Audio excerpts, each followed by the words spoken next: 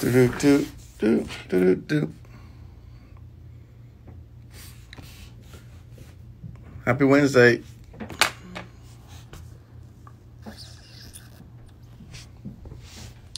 Let me hook up my little device.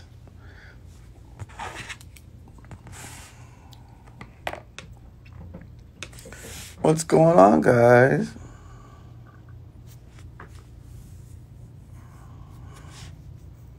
What's up, Riley Jacob? What's going on, people? Tasha. Great day? Good. What are we going to talk about tonight?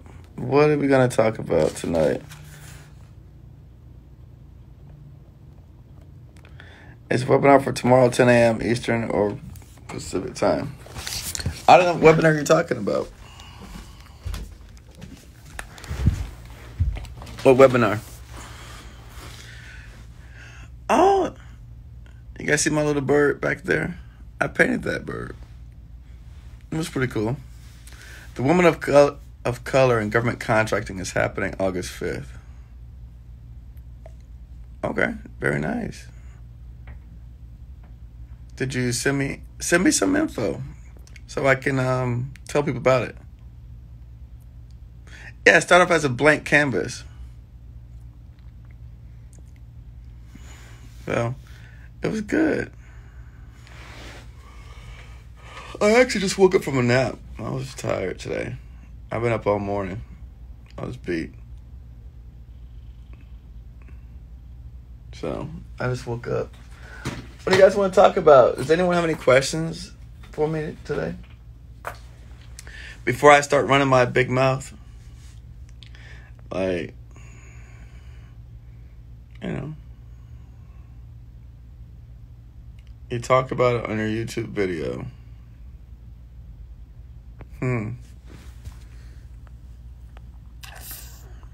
GSA.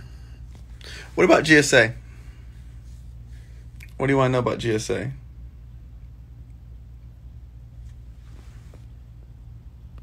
Hold on. IT security contracts and working. Okay. So someone asked about IT security contracts and working.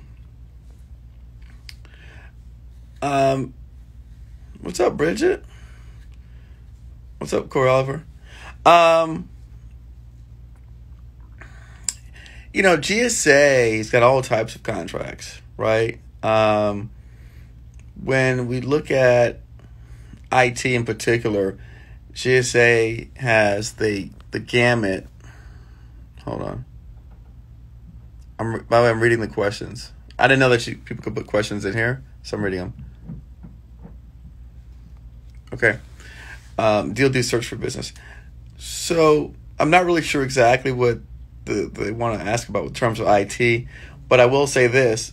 For IT, we have a Facebook group specifically for IT and telecom, and we are looking at all of the opportunities that are like possible, like everything possible in the IT spectrum, and we're dropping that inside the Facebook group, and you can interact with people on it.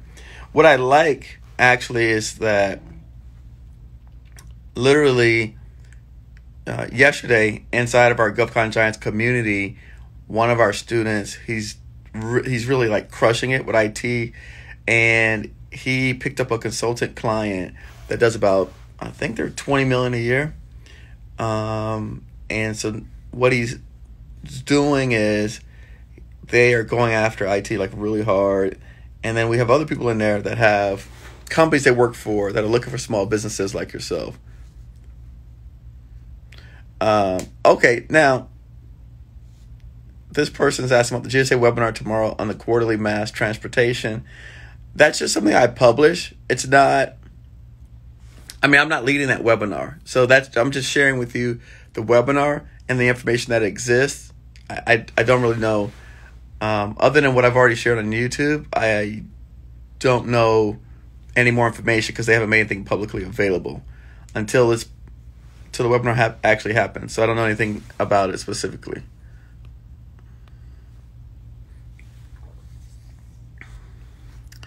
All right.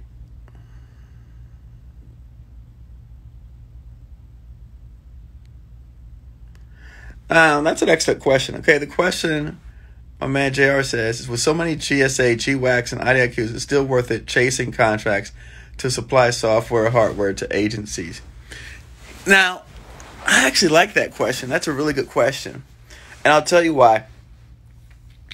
It's funny because my guy just literally in our Facebook group, yesterday in our Facebook group, our GovCon Giants group, he literally said that he went after an RFI, sources saw it, and that there was only one company that responded. So I think what's happening is everyone is chasing after, again, the big shiny object, and there's a lot of stuff that people are neglecting. I had the same experience when my very first contract that we were looking at up in the Northeast.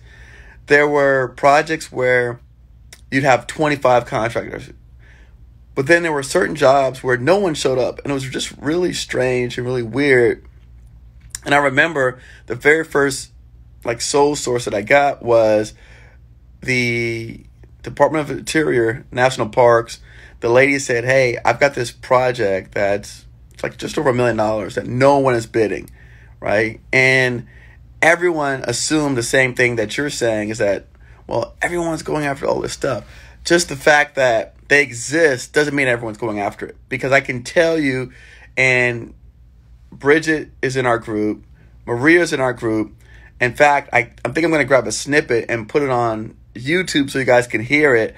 But he literally said that on this particular opportunity, which is about $45 million, only one company submitted. So I think that's false.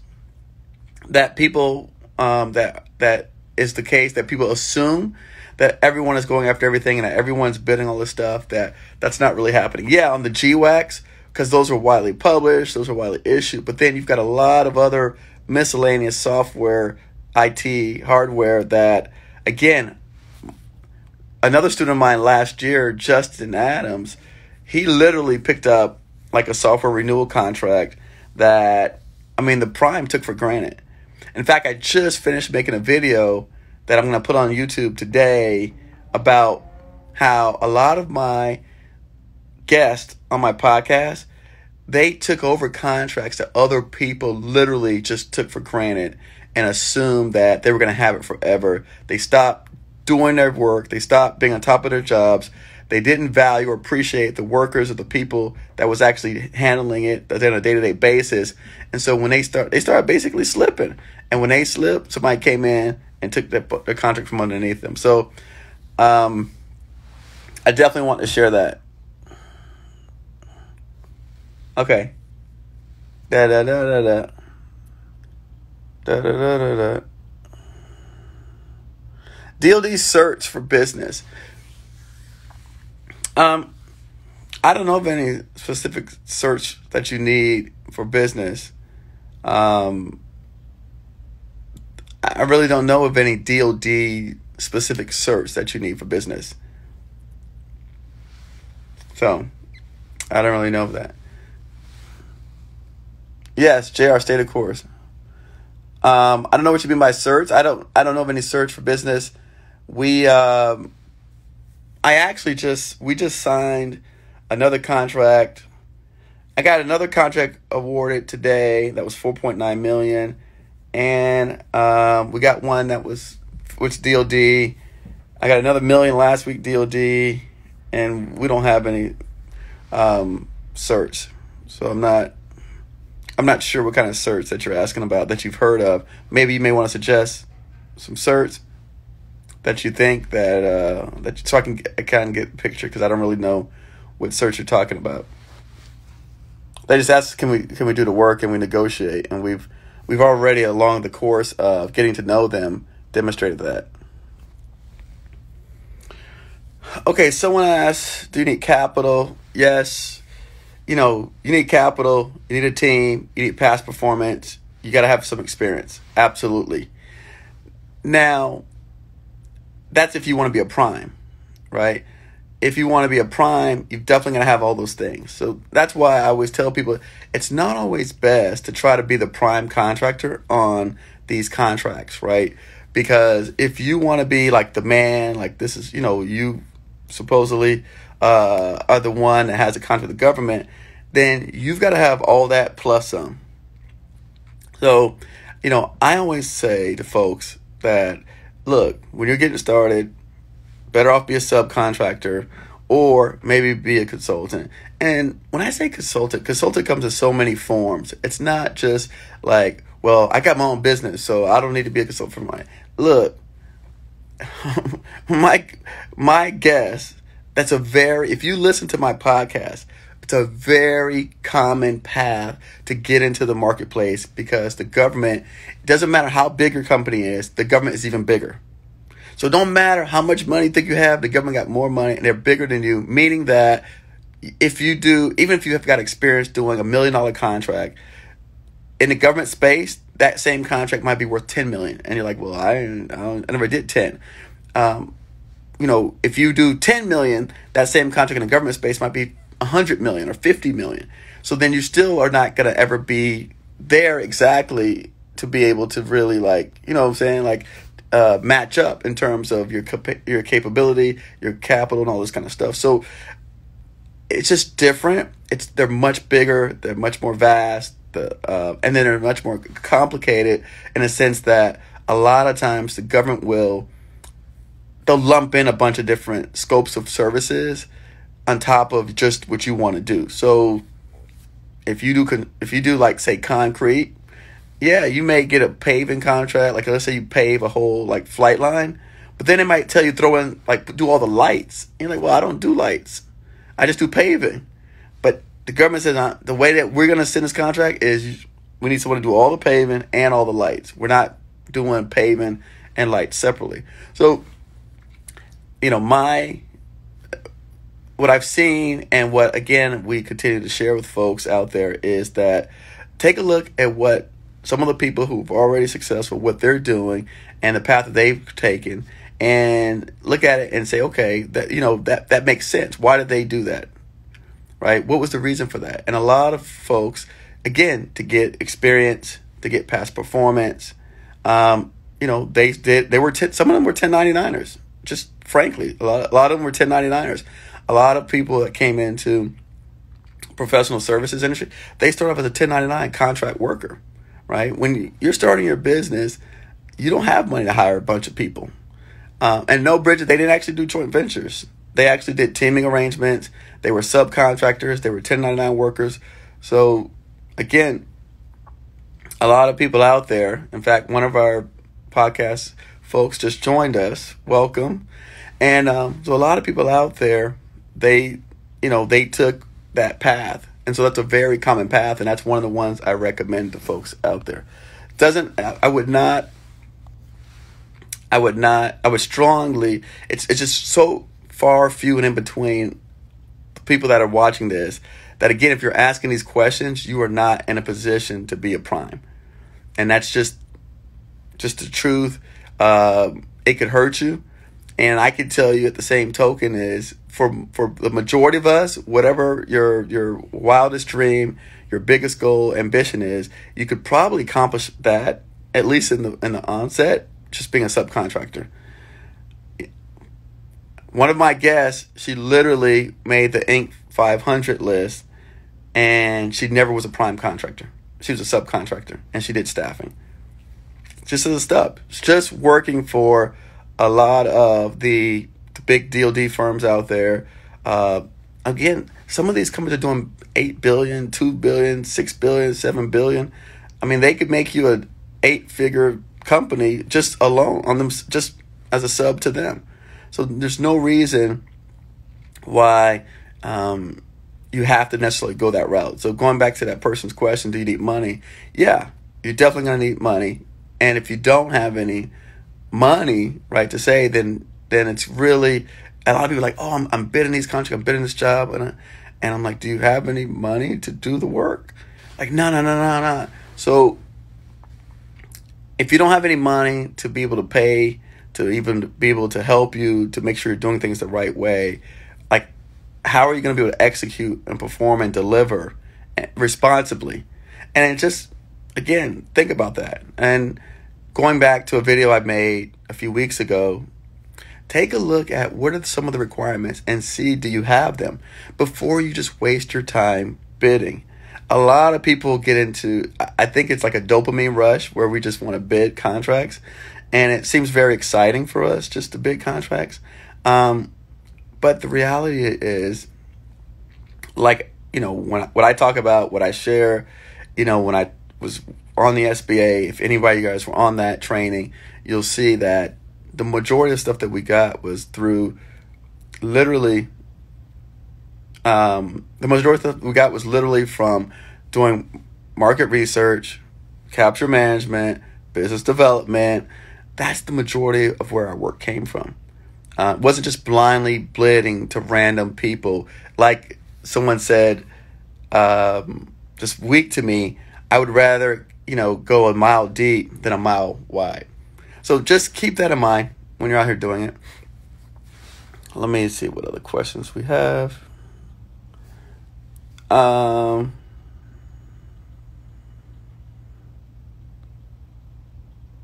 Yes, J.R. Miguel.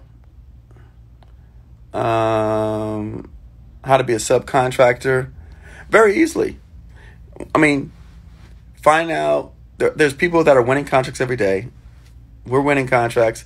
It's public information. The same way that you're looking for opportunities, find people that are winning contracts, that are in the space, that again, when I used to be in construction, in terms of, like, I'd win a contract at a military base, someone would always call me up and say, hey, I looked at that job, I want to do your lightning protection. I got a price for lightning protection. Do you need a price for lightning protection? Hey, I've already priced out the job. I did electrical. So what I like to say is I know in my space, when we get projects, we haven't necessarily bought out the whole contract, meaning that we haven't chosen all of our subcontractors when I win the job. So, for example, the one that I just won this week was for a parking garage. And so we don't have all of our subs. We don't have all the contracts and everything in place. So we literally, so someone called me up and say, hey, I heard you guys just won this parking garage contract, and we do concrete, right? Or we do the striping. Well, I'll look at your numbers. I will look at your price. I'll consider you for that striping package because we haven't issued contracts to anyone yet. So we literally just got the award. I haven't even decided on the people who we can issue contracts to. Yes, do we have people that priced it in the beginning? Absolutely. But again, depending upon where the people are at in a contract and a project, I've been on numerous jobs and projects where the subcontractors fell apart. They didn't come through. And so what happened was literally they reached out to me and said, Eric, do you know anyone that could do this drywall package? And the package is like a $2 million package. So we literally were like, we could have referred any of our friends to help pick up this package because at the same time, one of the things that I think we don't think about, and I've said this before, is when you win a contract, you're really, really happy, right, when you win this big contract. But then it's time to go to work. So at the same token that you're celebrating and you're happy, you're like, yeah, wow, we won this big contract, congratulations.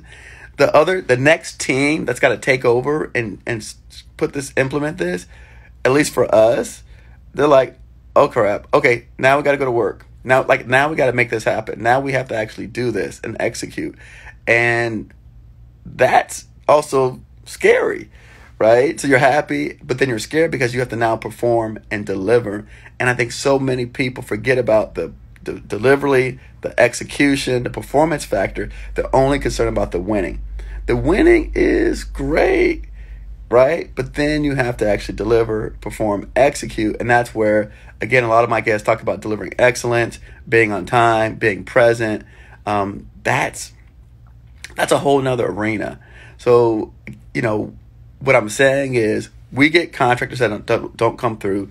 We get subs that are not reliable like anybody else. It's just human nature. So how do you become a subcontractor? Reach out to people.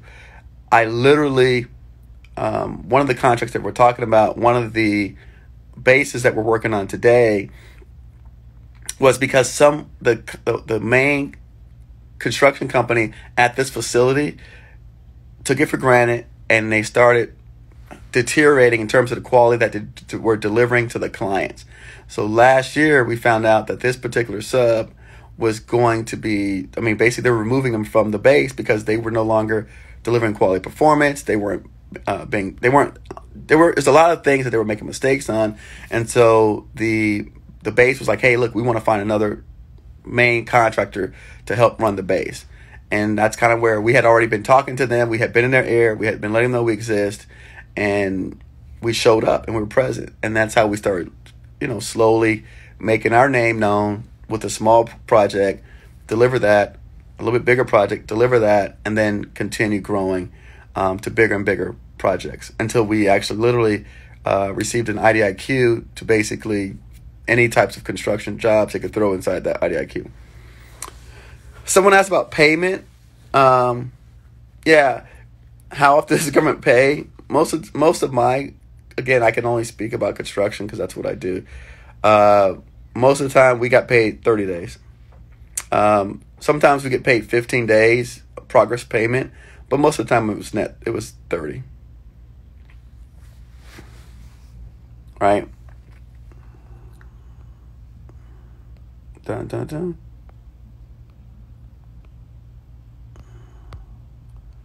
Oh, I didn't realize I was supposed to touch this thing while answering.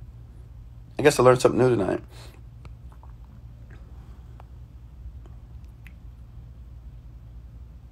I want to bid and get in a position for an awarded contract and being a consultant.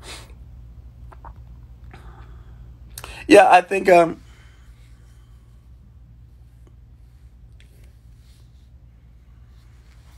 Bridget, you can ask a question now. I didn't realize I was on there.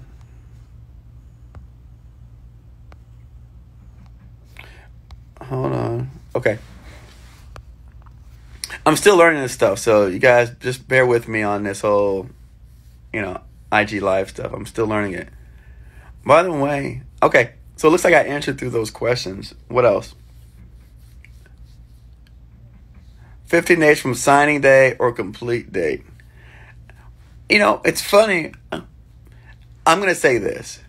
Getting paid is obviously a big concern, but I can tell you this: if your difference between 15 days and 17 days and 19 days is survival, you definitely got to start out a little bit smaller, because if something happens, the paperwork is not right, your forms are not right, your 15-day could turn to 30 days, 30 days could turn to 45 days. Like, we've been on projects where, and again, this is really important. I want everyone to understand that if you're that tight where the 2 days matters, you've got to partner or work with someone else who could kind of help float some of that for you, because you're really going to have a hard time if trying to focus on getting your business done and at the same time trying to make payroll or pay whatever expenses you have. My suggestion would be whatever areas, because I hear this from people all the time, is they're like, well, I don't have my credit, I don't have my I was trying to get like a loan from the bank, or I couldn't get a loan from my credit card or something like that. You're really already on the edge, right? To where I would always say it's probably better to be a subcontractor or a 1099er, something like that, where you could actually float the actual time, right? The 30 days. Because just being that concerned, right now, I can tell you right now, we did something with Library of Congress, and Maria could tell you, I don't know how long it's been since they paid us. I want to get paid, but I'm at the same time not blowing these people's phone up like, get my money today. Like this, look, stuff happens. They could blame coronavirus. They could blame whatever.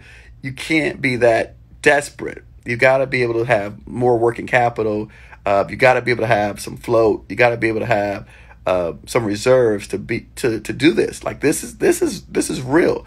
And I've said it before, I'll say it again. When we delivered PPE to Florida and Texas, I think Texas took 60 days to pay me.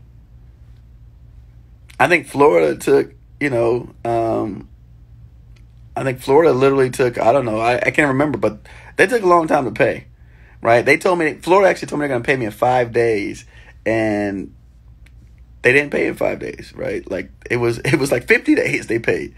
And I was more concerned about the states running out of money than I was about like the money that we had out there, because we had already taken care of that piece. So I think you have to figure that out. And that's really what the longest time wise that I've done in terms of not getting paid. What's the longest job time wise have you done? I'm not okay. So the longest job time I've done, I don't know the question, but in terms of maybe the longest project or the longest time I've gone without getting paid, the longest time, I mean, I've done projects that were 2 years long. And I know friends of mine, if we talk about terms of how long they waited to get paid, I've got friends of mine that work on state contracts, like with hurricane relief and disaster relief, where the state of Florida or the school board or somebody is taking 9 months to pay them. So I know people that waited 9 months to be paid on a state contract before. 9 months. Nine. So, that's a tough gig. That's why I'm not a big fan of encouraging people to chase state and local work. Yeah, it's a great way, it's a stepping stone, but also I just have a lot of experience with horror stories, and I always suggest to people that in your local municipality or area, and again, they all vary, right? Just talk to them about that. Like, there's nothing wrong with asking them about how often are people being paid, right? Like, any one of us, wherever we live, whatever city, municipality, they have a board for small businesses, for community small businesses, CSBEs, DBEs. They have organizations that there's like a board that you can go to and participate and ask those kind of questions. See how long is it the time frame in which people are being paid. You can actually go and participate.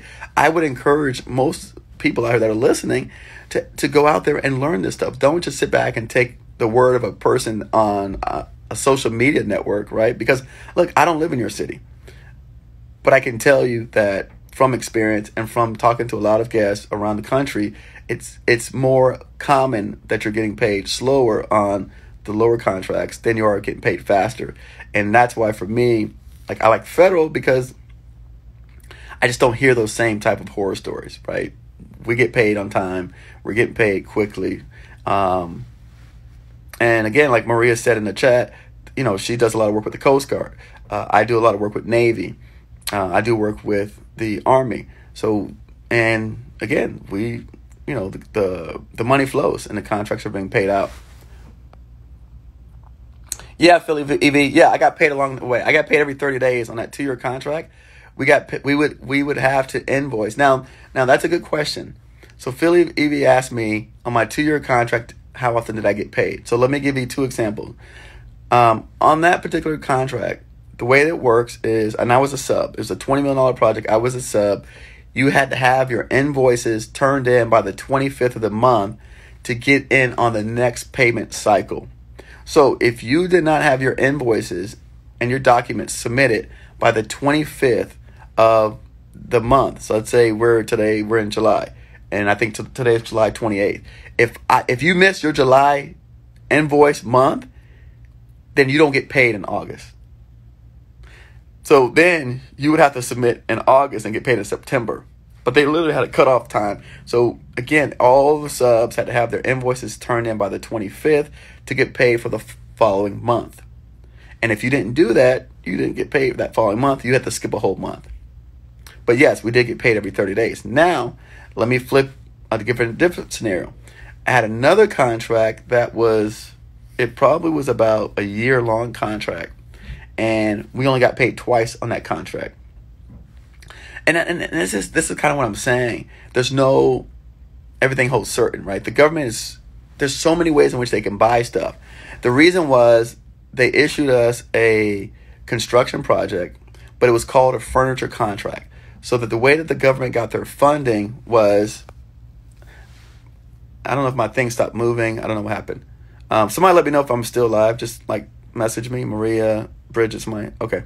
Oh, I see someone just joined. So one of my projects that we were awarded, and this was like 2012 or something like that, they awarded us it was construction, but they called it, thank you guys, it was a construction project, but they called it a furniture contract because that's the way the government requested the funds. So it was to put up a hangar, but what they said was the hangar is like a desk. Like, so when you provide a desk to the government, when you deliver the actual assembled desk, then the government pays you. Now, on my contract, the assembled desk was an assembled hangar. Well, the hangar was 60,000 square feet and it was 13 bays. So you don't exactly assemble a hangar overnight. The hangar it came in parts, components, and took teams, and it was like 6 months to build it, on top of 3 months to actually engineer it, design it, and get it ready. We didn't know when we took this project on that this was a furniture contract because we were very new and green to the contracting world. So we thought that it was like a typical construction project that we build every 30 days. To our surprise, it was not like that. And the project was just around $2 million. And we were very new, very early stage. We didn't have that kind of money to float $2 million, put it this way. And our cost was about 1.7 million. Let's say about 1.7 million. We did not have 1.7 million to float. We didn't even have we had probably like a $500,000 max that we could tap into before we were just out, just flat, homeless. And we didn't know this. So it's really, and I still I don't even remember what made it that contract that way, because it all depended on the funding that the government issued and how they requested the funding. So what we did was, fortunately for us, we had been working with that particular agency for a couple of years now on much smaller things. And so one of the contracting guys, he wasn't on that particular vehicle, but he had experience in actually doing contracting for the government. He said to us, look, why don't you petition the contract to say, hey, it's a small business contract and they should pay you. You shouldn't be expected to float a $2 million contract and then get paid only when you deliver. And so we did that. We went back and we wrote a letter to, and I believe this was the Air Force. We wrote a letter and said, hey, this is a small business contract. We think that it's unfair. We think it's been miscategorized as a furniture contract, and we should be allowed to have at least an additional payment included, because what they call it in construction is progress payment. So as you're going through progressing, right, then you get paid. So we petitioned the government literally and said, hey, we believe we should be fairly awarded a progress payment because it's unrealistic to think that a small business can float a $2.1 million contract and get paid at the end. It's just not realistic. And they heard us out, and they granted us a one-time intermediate payment on this project. And so what we did was, and I talked to people about this. This is why, to me, and I'll say this here, it's only really recently, like this year, that my credit score ever surpassed 680 for the first time in my whole life. Before that, my credit score was 630, 640, 650, but I got supplier credit. I got vendor credit. So I always paid my vendors. I always paid my suppliers, even though life happened to us. And again, I was never wasteful. I didn't have a lot of credit card debt intentionally. I just always had businesses, and I borrowed money for my companies. But I literally always got supplier credit and vendor credit. So the building manufacturer actually extended me, because the building itself was about $700,000. I had credit for the entire cost of the building. So guess what? I couldn't get a line of credit. I couldn't get a bank loan. I couldn't get any of the stuff that people traditionally are saying that you should go get. And most of my most of my podcast guests can't get those things either. When they first started, they couldn't get bank loans, and maybe they got a small SBA loan, but literally, I had a supplier credit, vendor credit for the building. So now, check this out. I got a $2 million project, and the only thing we could do was we could get the building supplier credit. And so what we did was we lumped in the engineering costs, we lumped in the building costs, and we lumped in a large part of our actual labor costs, right? We lumped it into our first billing. And so my first billing that we billed the government, we literally, I think it was like we billed like 1.2 million when we delivered the actual building. That fortunately the manufacturer floated me the money for the building, not the money, but they actually delivered the building. I didn't have to write $1 out of pocket. So they delivered the building to the government. I was able to use that building to send the government an invoice because we actually delivered something to the job. And so we actually literally were able to bill them the 1.7 million.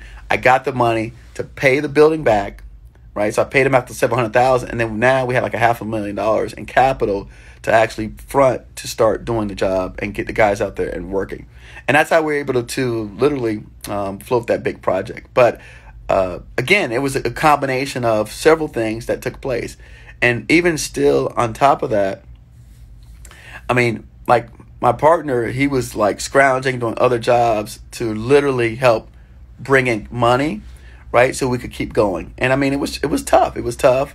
But at the end of the day, we survived and we made it. And then we literally were able to, pull off a $2 million job. We added, an extra $400,000 or $500,000 into our account. And so that gave us the ability to go on and take on other types of projects. So, it's just, you got to do what you got to do. One of the things that someone said to me was, do what you can with what you have where you're at. And I really strongly believe that a lot of people are not not even attempting to do that, right? They're not even attempting to do what they can with what they have where they're at. They're so far down the road about, well, what about this? What about that? What about what you could do right now? Like, what are the things that you can control right now, where you're at right now, with what the resources that you have today? How about start with that, right? Let's not go way out here into the Space Force world.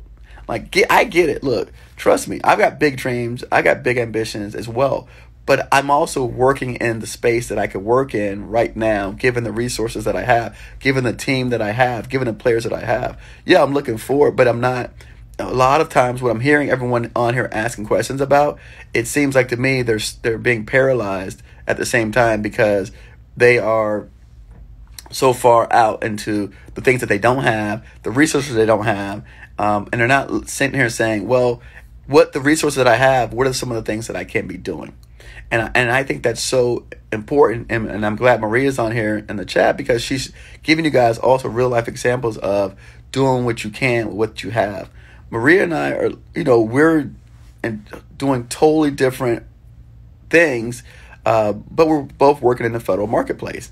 Okay, she's working on her projects, and I'm working on my projects. She's doing things, herself. A lot of times she's still managing her projects. She's still like boots on the ground. I'm doing things at a much higher level with teams, bigger teams, large teams, multiple companies, multiple entities, multiple people. But that's what I can do with what I have and where my capacity is at. And then she's handling what she can at where she's at, where her capacity is. So, I think that a lot of us, we're taking it for granted what we already have, where we're already at, and some of the skills, some of the tools, some of the resources that are already within our sphere of influence, our immediate vicinity. We're not even taking advantage of the stuff that we already know and that we already can do. So I really believe that that's so important out there because I just see so many people focusing on the negative, focusing on the I don't have a certificate, focusing on, well, I don't have I don't have bonding, or I don't have a line of credit, or I don't have credit lines. Let me tell you something. I just got the phone with someone that's in our group that literally got the EIDL loan, and I'm going to tell you guys because she just told me this today. She received like, I think she told me $40,000 on the EIDL loan. She went back and she called the SBA and she said she wanted a reconsideration because she thinks she made a mistake on her application. And she literally asked for $30,000 more and they gave her $30,000 more. How many of you out there would do that? How many people out there listening? And I can even tell you, my accountant told me, Eric, nah, you can't do that. How many of you would have tried that? How many of you would have actually said, you know what? The government didn't even spend all the money that they have for PPP and EIDL, right? This person literally went back to the SBA and said, you know what? I want to be reconsidered. I think I made a mistake on my application. Throw in me another $30,000. That's what she did. How many of you would have been so paralyzed that you didn't even try it? Like, you didn't even, you're like, Eric, I didn't even know that was possible. How many folks out there, that's what they're constantly thinking, is like, yeah. And Colin says, look, if you want to actually start off as a subcontractor, you don't even need no certifications. I did not have any certifications. I was a subcontractor, don't have any certifications. And guess what? People want folks that could do good quality work. It's not about certifications. I have a video that says, why are people so hung up on certifications? I don't understand that. Companies want quality workers. They want quality companies that can deliver, that can perform. That is more important than a certification. I always say this. Don't lead with certifications. You're going to embarrass yourself because a lot of times people actually get turned off when you say, oh, I'm a woman-owned business. Well, what do you do? What is your business? Oh, I'm a minority-owned business. Excuse me. Hello. What is your business? I want to know about your business. What do you do? What can you help me with?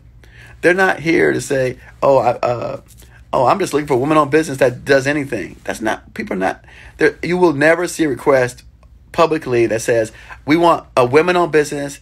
We don't care what you do because we're just looking for a minority business. That's not what the people are advertising. They're saying we want an electrical company. We want a paint company. We want an IT company. We want a software developer. We want an AWS developer. We want a SharePoint developer.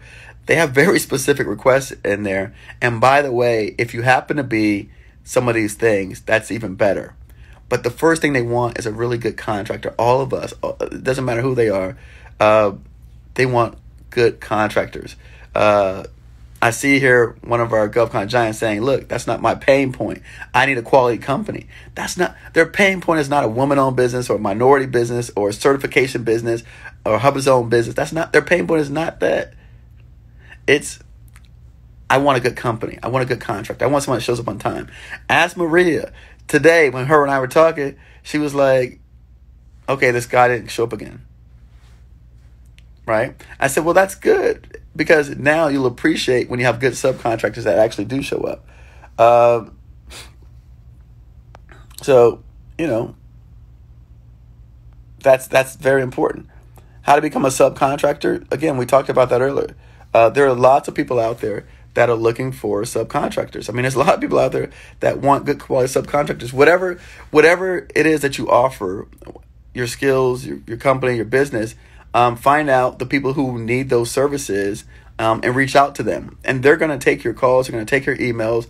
They're looking for good contractors. In fact, there's two or three people out here now that I guarantee you today, there's several people on this chat that are looking for good quality subcontractors right now that are on the chat that are in the same room as you. Look right here. Look. Excel Cleaning Service has called me. I'm turning down work. She's laughing. Okay.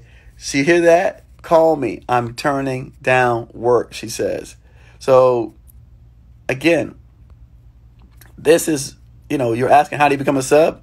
Easy. Ask. IT worker. I just told you guys, I have a Facebook group. Go in the Facebook group.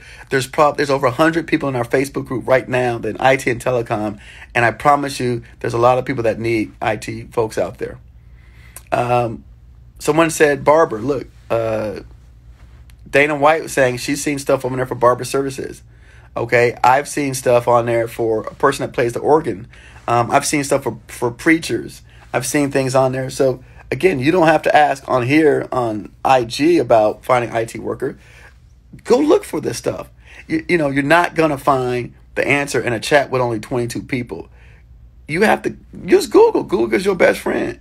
Okay? Who just won IT contracts? On my YouTube videos, I posted. On my Twitter feed, I posted some of the IT contracts. People won IT contracts, and those folks need people to do the work. So, again, there's that to me is the easiest thing in the world to actually do.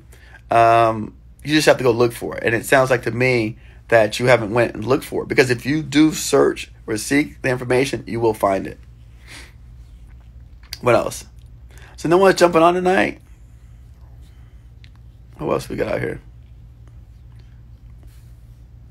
But yeah, definitely take a look. Look, I'm telling you, supply credit's big.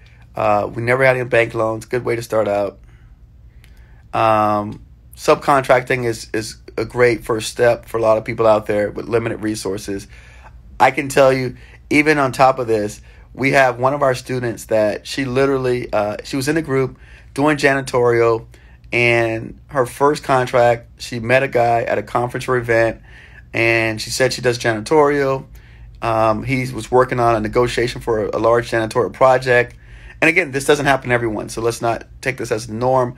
But she was very honest and candid and said, look, I don't have the money. He said, don't worry about it. He says, what we need is we need you to assemble 40 people in the next week to basically work on this project. And she pulled it off in 3 days. And he literally, I say he, but the prime paid her and is paying for her workers directly. And she had no money. And her first contract she got was a subcontractor where she's providing 40 people on a janitorial project. And she's been doing that since April. So, again, I don't think you're asking. I don't think you're talking to anyone. I think that so many people, at least on this particular Instagram platform, are talking to people like myself out here and not talking to the people who have your money. I always say, go find out who has your money, right? Look, go on there and figure out what agency, what primes who have the opportunities, like I said, that have the pain points that need to be met, and you can help meet those pain points. You talk like that, and people are going to take you in your calls. They're going to listen to you. They're going to definitely hear you out, right? And so that's kind of, that's the way to go. Now, let's see. I know this isn't going to happen for a while, but my dad wanted to ask, are there ever contracts for seats, boxes, sporting events? I don't know what that means, Jake. Seats and boxes for sporting events. I'm not really sure. Bridget, you got to ask the question. I don't know what question you're talking about. I'm only on IG. I can't read any other questions. I can't read no text messages, no WhatsApp messages. Only thing I can read is what's on this IG live because it has my whole phone blocked, so I can't read anything else right now. Jake, ask me the question about seats and boxes again. I'm not sure. Jake, why don't you jump on? I think we have like 13 minutes left, by the way. IG's going to kick me off in an hour, so get your question in now or wait until next Wednesday or Monday on YouTube Live.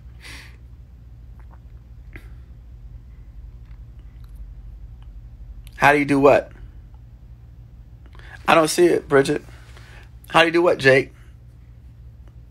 What is a seat? I don't know what you mean, a seat at a sporting event.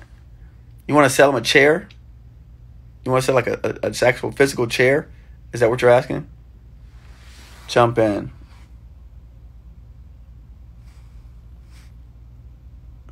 I don't know why Bridget acting scared. Marissa said I'm laying down. Rhodesia, I just, again, we just talked about, go back and listen to this chat. Again, I tell people, don't lead with your certifications. It's what's next for you is solve the pain points. Find out who act, and this is a good example, right? Rhodesia, she says, I'm women-owned and I'm EWOSB. What's next for me? I don't know anything about her business. I don't even know what can I offer her as advice when I don't even know what her business is about. That's what so many people make the mistake. Oh, what's up, Mo? And that's what so many people make a mistake at is they lead with, I have a certification. what is your business? We have people on here that does millions of dollars of business that could use her service, but because she led with certification and not with what she does for a living, I can't even make a referral to her or make a reference because I have no idea, right? And that's where, again, I want to use as an example for so many people out there, is that what is the pain point that you're trying to solve? I don't even know how to help you because I don't know what your pain point you're trying to solve. Okay. So now, okay, that's that. And this, look, again, part of, and I hope we all have thick skin, because we're not here to pick on anybody. Obviously, we're here to uplift people. I really believe in what I'm doing. I really strongly believe that this is the pathway for so many of us. This is a great equalizer. This allows folks out here to puts us on a level playing field with a whole lot of folks that we normally would not have the opportunity to be on that playing field with. So do not ever think that I have anything but the utmost respect and admiration for anyone out here who's trying to start a business, particularly people that look like me, particularly women. I really strong, again, and Maria will tell you this, we actually sponsored the U.S. Women's Chamber of Commerce with all of our women-owned podcast guests. We took out a full-page ad in there because we really believe in the power of women. I really think that strongly. But at the same time, part of what I believe my job is to help educate and make everybody better. And so that's what we want to do. But at the same token, we just have to show using real life examples, because sometimes when I just say something, like, people don't always get it immediately until we can actually show with an example. So that was just an example to give. Bridget said, I was on GSA to find the right price. There are various prices. I don't want to over or underbid. What is the rule of thumb, the magic price? When you say the price, like, that's a very open-ended question. There's a lot of prices on there. And so, Bridget, like, there's prices for labor, there's prices for materials, there's prices for, I don't know what you're asking for. The price for what? There is no magic price. Pricing a job, by the way, is a science. And so, it's really like a lot of magic to pricing a job. So it's not, there's really hard. What I would suggest is this. If you don't know how to price your job, if you've never done anything like this before, work with people who've done the pricing before, so gain experience under their belt. That's what I would suggest. That to me is the best advice I can give, only because pricing is such a art, science conundrum that really the best thing to do is work with some people who've already done this before and learn from them how to price these jobs. Every industry is different. There's no magic bullet. There's no silver bullet. Now, let me get back to Radisha's question about transportation, logistics. Okay, so this past week, I just interviewed people. Now, if you say freight brokering, okay, let's talk about that. Transportation logistics is different from freight brokering, first of all. I just had on my show a couple people that are in the transportation and logistics side of the business for federal contracting. They do moving, they do interior, they do furniture design, they do interior layouts, they move people from buildings and offices. They do that, and that's called logistics. Totally different from freight brokering. So what I would say, Radisha, is stay tuned for my 2 podcast guests coming up. One is called Proven Management, and the other one is Tyson Management. And they're both in the same space as you. And I highlight and share their stories on upcoming podcasts. So I would say stay tuned for those episodes. They're really good episodes. They're exactly in the same vertical as you. And because they can probably better describe to you the process that they did. In fact, a lot of the things I was referencing today's talk was based on comments that I got from them. Both of those particular companies, like I said, they're in the same space. And in fact, I didn't even know logistics involve moving. One of them actually has the contract to do the moving at the Pentagon. Another one has a contract that does moving at the White House. They have people working every day, moving staff and offices. So there's a lot of opportunity in that space.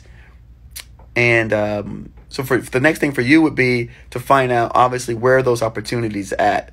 what I would say is if you, and again, I this is part of the advice that I tell everyone, even in my course. I say, look, go look at the companies that are successful in your arena and find out what they're doing. Find out, when I talk about how do you fill out your DSBS profile, go look at the guy, the big guy or big girl that you want to be after, like that has all the contracts that you want, and find out how do they set up their profile, how do they set up their pages, and I call it modeling. Go model what they do, okay? And then once you set up your profile and your pages just like them, Rhodesia, that's what I would say. Then first, the next thing for you would be figuring out, okay, wherever you're at, whatever region, location you're at, then what I would say is find out who's buying those types of services in your regional area. Who are those particular agencies that are buying the transportation logistics stuff that you're in your area? Now, I would just be cautious because, again, freight brokering is very, very different.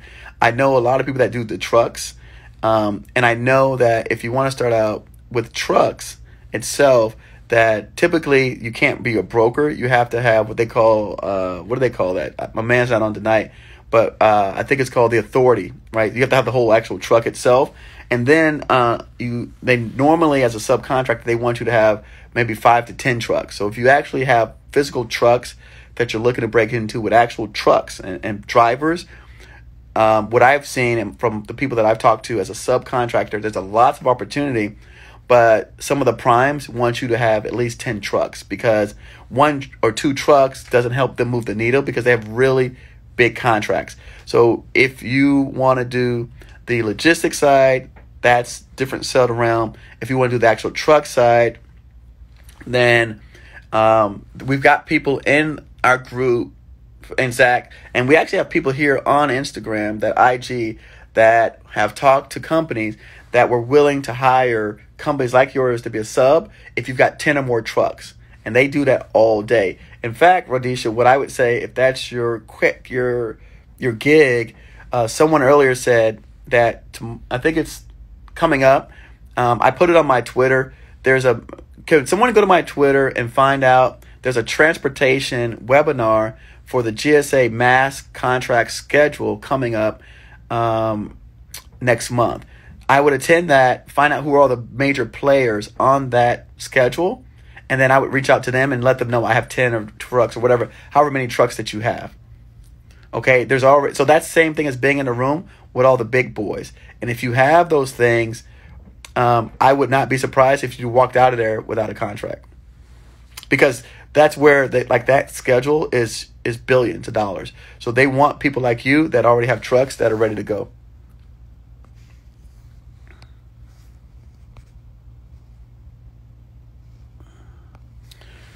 Okay, I'm trying to find the right price for my combined synopsis and illustration. I found various prices. Okay. Sorry. Go away. Okay. Yeah, I answered that price question already. I hope that helps, Manisha. Yeah, there's not a problem. Yeah, but there's actually a really big event going on for trucking that is with all the big contracts. So definitely, I've got it on my Twitter. I don't have it here. I can't share it with you because I don't have it here. Let me see. Maybe I could jump on my computer and find it for you. But it's definitely on my Twitter feed. I've got 1 minute and 20 seconds. Oh, look at that. Somebody pulled it up for you. Boom. Look at that. Someone just pulled it up and posted it in here. Look at that. We got some resourceful people out there. Okay, that's a trucking webinar link for tomorrow. There it is. All right. Look, I didn't even have to go grab it. That's the link. So, for all those folks that are in that industry, it's the webinars tomorrow. Take a look at it. Jump on that and let me know how it works out for you. But I will tell you this. Do me a favor, a big favor. When you go in there and you're meeting people, don't lead with, I'm a woman-owned business. Lead with, you said you have all of that. To me, if I would have led with, hey, by the way, I happen to have 10 trucks that are whatever the case may be. I've got 10 of these types of trucks, refrigerated trucks, tow trucks, whatever, and I'm ready to get started. If you lead with that and you tell them that you're already doing that and you've done it in 13 countries or 12 places, that's what people want to hear.